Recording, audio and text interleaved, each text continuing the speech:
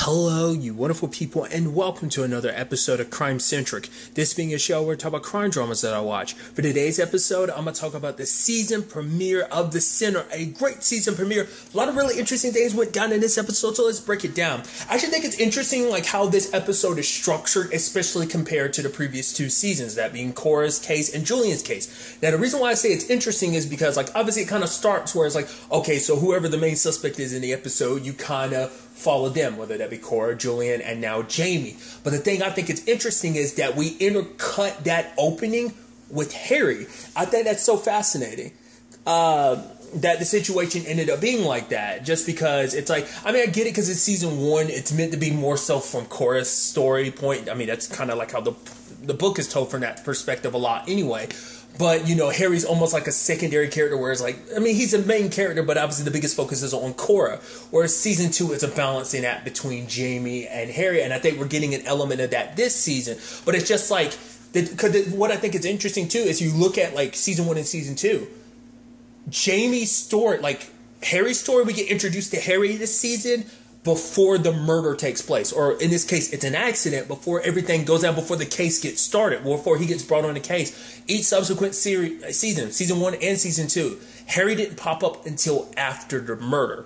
So I think that's such a fascinating little detail, especially because we had this moment of Jamie and Harry not realizing it. Neither one of them's realized it, but maybe later on they will. They actually crossed paths, like when he got off the train. When he got off the train, he literally Jamie walked past Harry, who was meeting up with his daughter and his grandson. Now, I'm interested to see if that ends up being a bigger plot point. That was an element in season one, obviously, with the whole complicated thing of his marriage. Obviously, their full-blown divorce in season two, but that's all we really got of that. But I'm curious, like, what his relationship is going to be like with his daughter, because obviously, you know, because the whole conversation is coming up about like, oh, Harry, maybe you should be, you know, looking for retirement as well. But it's like, nah, I'm still in this. It's like, oh, here's some younger folk who can, you know, kind of handle the cases. You've done a good enough job. But his boss was essentially saying, like, you haven't been right since the Julian case, like, what was it? I think he said last summer. So there's that whole situation. But there's an interesting thing that got set up where it's like he's trying to make more. He wants to be there in his grandchild's life, you know, Eli. He wants to be in his life more. But there's this whole thing where it almost seems like his daughter's resistant to that, a little hesitant about it, because she talks about the fact that the matter is, like, obviously her and her husband are divorced, and it's like, oh, he's not really there in our son's life. It's like he's almost making excuses because there's always like something's coming up for him not to be in their life, their son's life.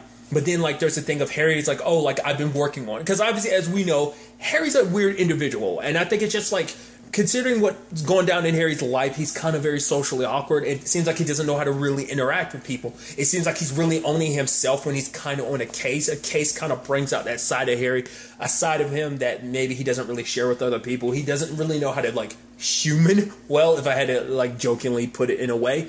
But it seems like that was really relevant when it's like, okay, he gets a call about the accident with Jamie. And his daughter, like, he's like, I got to go in. She's like, really? This early in the morning? He's like, yeah. And he's like, tell Eli, I'm sorry, I can't have breakfast. And there's a look on Melanie's face, like, shaking her head. I think much like the reason why things broke down between Harry and Faye was because he doesn't really communicate well because it's not the easiest thing for him. And so because of that, and I think he dives himself so much into work because he just doesn't know what to do with himself outside of that.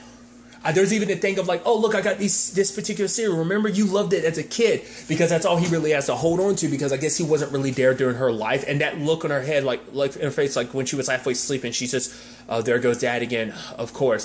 That's why she's kind of like, every time I think maybe I can give Dad a chance, it's like he'd rather work than spend time with me or Eli. So later on when he's like, oh, maybe I can drop the book off, spend time with I'll check if it has like a shipping number. So, because she doesn't want to bring him around, because it's just kind of like she knows how her dad is, and it's like he's not really reliable. Work kind of comes first. It did for me, so why am I not surprised? It's the same thing with Eli. So I think that might be an element they kind of tackle with a little bit more this season, especially because they dropped that in the first episode. We'll ultimately have to see, but I think that'd be an interesting element, because like I said, each season we're learning more about Harry. Obviously, season one was kind of like his whole situation with that his sexual situation in season 1 plus his, divorce. Season 2 about stuff in his past, particular stuff between him and his mom. And now this will be an opportunity to kind of focus on the other side of his family, that being his daughter and grandson. Because that came up in one conversation in season 2, but that's about it. So I thought that was an interesting element.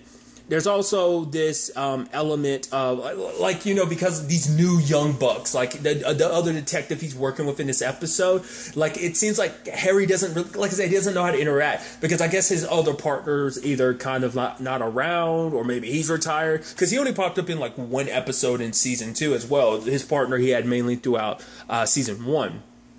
So I don't know if that's something they're going to tackle and kind of explaining that or what. But it almost made it sound like Harry's the one that kind of brought this dude and another detective in onto this whole situation. Kind of brought them in, because obviously Harry's got a reputation of being like, he's kind of the GOAT. And not the GOAT, but, he's like OG and, he's a great detective. So there's a lot you can potentially learn from him type of situation.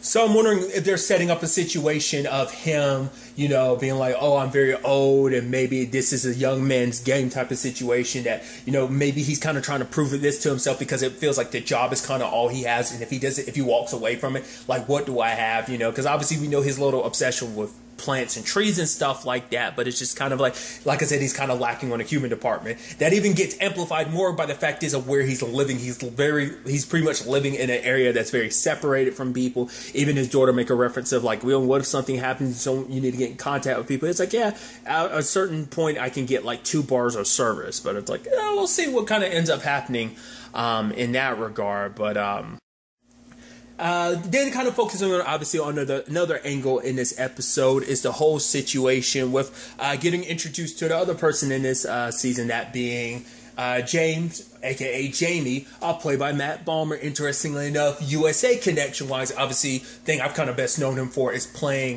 Neil Caffrey on White Collar, which I need to circle back to. I never saw the full final season of White Collar. That just need to take time at some point just to rewatch the entire series, but because I missed like almost all of the final season. Regardless, that's a whole tangent, but it's just like, holy crap. That's why I was like, holy crap, when because I've seen bits and pieces, but I have not seen the full blown trailer, so I'm going into this season a little more blind than I typically would in some cases. But regardless, the fact that matters, we get introduced to Jamie. He seems like, obviously, like the previous case, he seems like a normal person. Seems like he's definitely got some issues, but it just seems like hey, I'm a teacher. The fact that, well, I mean, it didn't even, I'd say issues, but to be fair, it's like, well, he's vaping in the bathroom, but giving themselves eye drops and kind of spraying his mouth just to cover up the smell. But he seems like a teacher that all his students love and everything. He's kind of loved at the school. So we go back and get introduced. He goes back home and we get introduced to his wife. Was it Leela, who is played by the actress who played Fiji in NBC's show Midnight Texas, which I'm always going to bring it up. I'm bummed it got canceled. But nevertheless, that's interesting because obviously NBC and USA, like USA is under the NBC umbrella, so that kind of brings a connection there of like, oh yeah, the kind of in the family type of situation. But also another thing you might know that same actress from, I think she's in that. I feel like I've seen something recently. Wasn't it Fantasy Island? I think she's in that movie. I could be. I think is that new Blumhouse movie? I think she's in that. I feel like there was something else I recently saw her in too. But other than that, another thing she's known for in like the is playing Reva in the Marvel Netflix shows, that being Jessica Jones. She was only in season 1, I think, and obviously Luke Cage. She was in season 1 of that too, if I remember correctly. So that whole situation. So I thought that's kind of something interesting to think about as well. But she's pregnant, and they're starting a family and everything. But there was this moment when he was cooking food that he was willing to put his hand down. I was like, "Are you about to burn yourself?" I was wondering if his wife was going to come out to stop him, but he just stops himself, and I'm like, "Oh, that's interesting." So that's where it comes up to like, definitely got some issues. Don't know what that's all about. But then there's the whole situation of he opens the door and that dude Nick's there.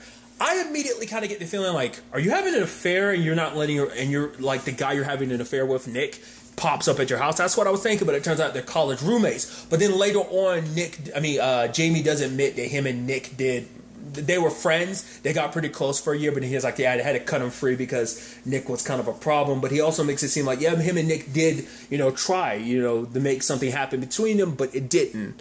Under what circumstance, it's interesting because, like, obviously Nick was because he makes a point of like, wait, oh, I didn't know about this either about the baby or her being married. So it's like, so, like, I mean, what was the question? Then becomes like, well, what's the last time Nick and Jamie saw each other for him to be like, wait, you didn't tell me about this. So it must mean the thing of like, it has to be recent enough that he'd be like, whoa, we met so recently, yet you never said anything about your wife or baby. And it's just kind of like, you could tell he was like, Jamie was like, oh, no, he must have something else to do. We don't have to invite him in for dinner, but they do.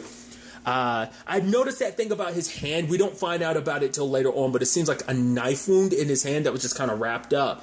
But it seems like he was there, obviously, to stir up problems, because obviously it's not till later on when Leela kind of like looks back on that like dinner where it's like, oh, I gotta tell you some stuff about your husband, like all the stuff we used to get into, and Jamie's just telling him like legitimately like shut the fuck up, and I'm like, whoa. And so it's like, what is it that Nick's up there trying to, like, what is he trying to get at, with this whole situation? So obviously that's after the accident, because the accident was pretty damn gnarly. And I think it's a very interesting circumstance to find ourselves in, because obviously, like I said, each case kind of has a very different approach. Cora, it was 100% like, yep, she did it. Season 2, it wasn't until later on that details came out to be like, oh, Julian did it. This was a little different because it did seem like a more accident, and it's like, oh, it seemed like Jamie was okay, like things didn't go well for Nick. That was actually pretty brutal. But then it's like, okay, so where were they going? Because it's like, there's no other houses in that area except for this lady. Her name's Sonia. She was an artist. And obviously, Harry was asking questions about like, well, why would they be coming to your place? Like, your place is literally the only place that's nearby that it could have been heading towards. Why would they be heading here? Why would they be speeding here? And she's like, I have no idea. But then she also brought up a point. She was like, were they armed? And even Harry's looking like, what?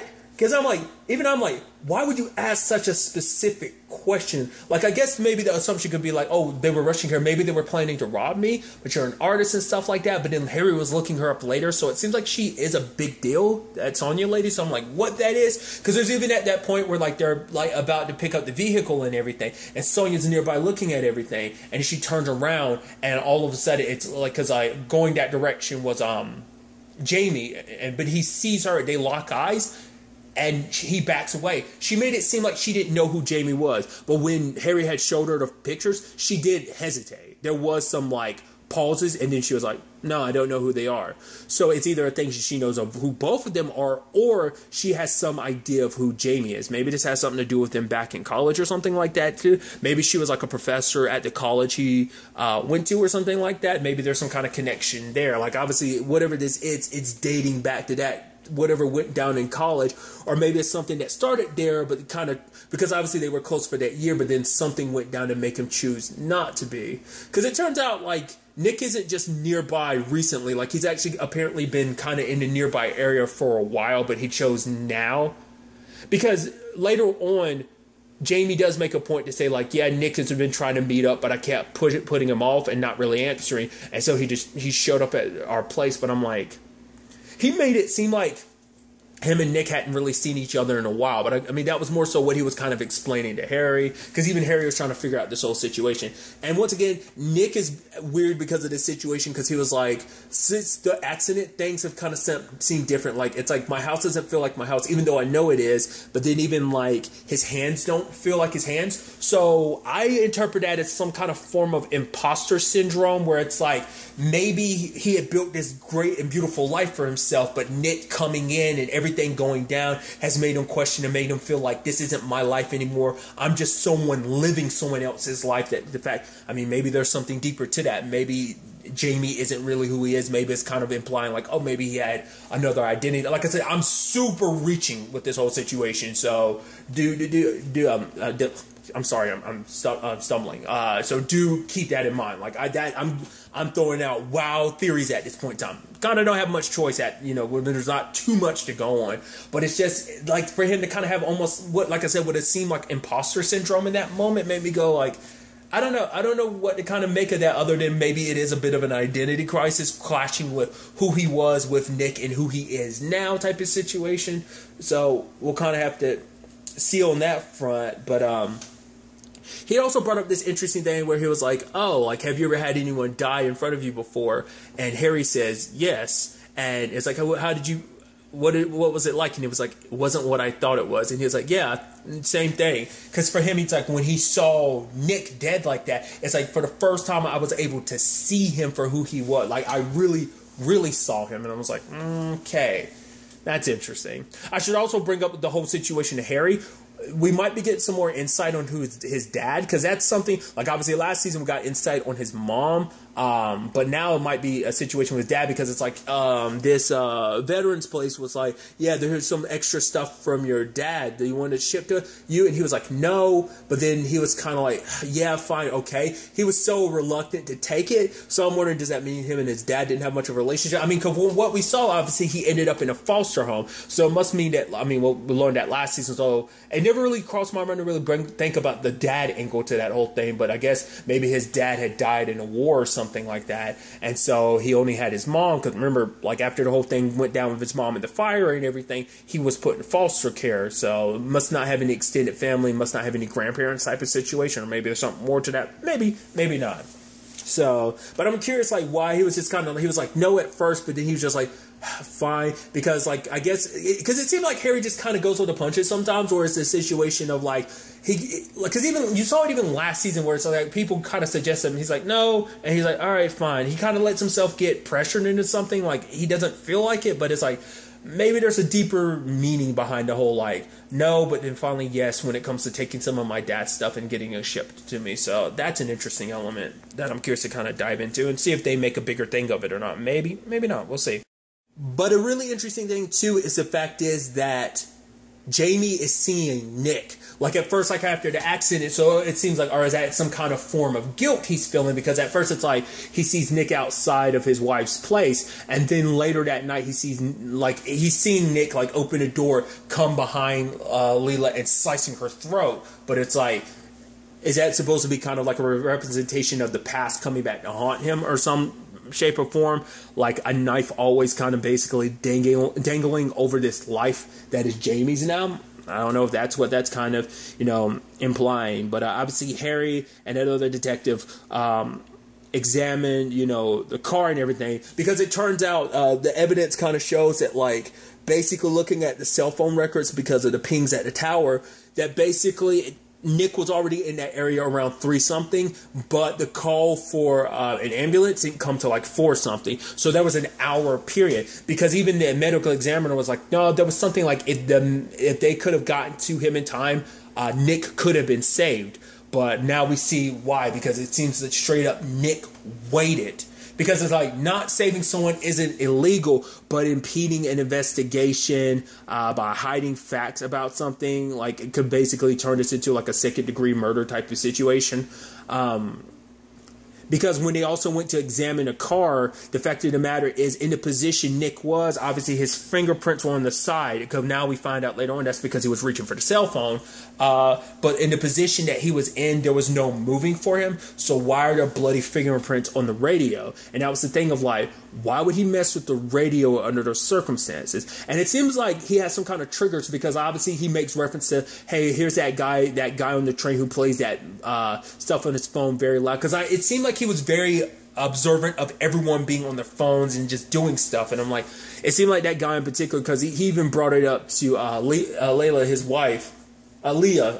God, I'm sorry, I'm a little tired and I'm all over the place. I'm sorry. Leela, about that dude in particular, and like they kind of joked about it. So it seems like it's a daily occurrence, but maybe there's something there, because it turns out like they checked the cell phone, because the cell phone was like a little bit away from the crash, which the crash could have thrown the phone, but the detective had brought up the fact is he had to turn on the phone. It's like, whoa, you turned on the phone. It's like, yeah. What percentage was it on? I mean, it had power. And it's like, yeah, it was like 30%. Yeah, but it's like, if that is the case, why was the phone off? That means someone turned it off. They ran prints on it. There were none, so meaning that got wiped down. And as we see, Jamie, like, oh my God, and like, Nick is like, call 911 or an ambulance. And Jamie picks up the phone and turns it off. And there's this interesting thing where Nick just goes, okay, and just accepts it. And I'm like, okay, that's interesting. Like, he knew what was happening. I guess he wasn't going to fight it. And he's like,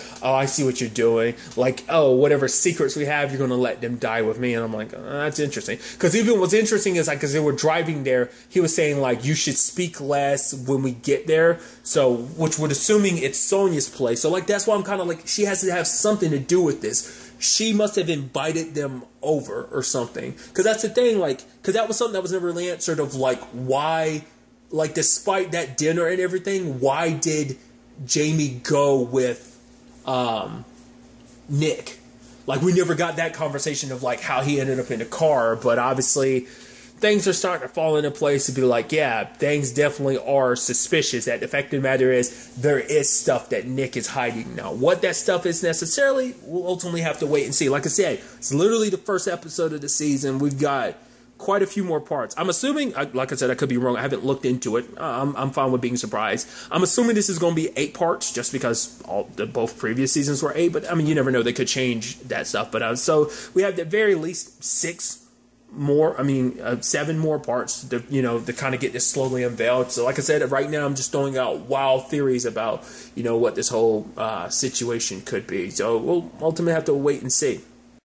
Like I said, this season is already stepping up to bring about some, like, even with this is one episode, it's already setting itself very differently apart from the whole Cora and Julian cases. So I'm interested to kind of see what that ends up being. And like I kind of brought up earlier, it almost seems like, because obviously it seems like Harry's kind of diving into work. It almost seems like he's going out of his way. It's almost like he needed this case to be more than just some accident. I mean, granted, it turns out to be more. I mean, he's got a gut feeling about this, showing you that he's very good at this, but also proving once again, he's very good at his job, not so much at the whole human connection aspect to it. But to be fair, like he said, he is getting better about it. It's just, it's something that did kind of happen at the end of season 2 that I don't know if I talked about or not, but it was the whole thing that Vera has said of, like, saving my son wasn't going to save you. And when it was all said and done, you can tell by the look on Harry's face, literally the last shot of season 2, it didn't work. So obviously there's still a lot of stuff broken inside of Harry that he's still in the process of fixing. And like I said, I think this season will be kind of about that, or at least,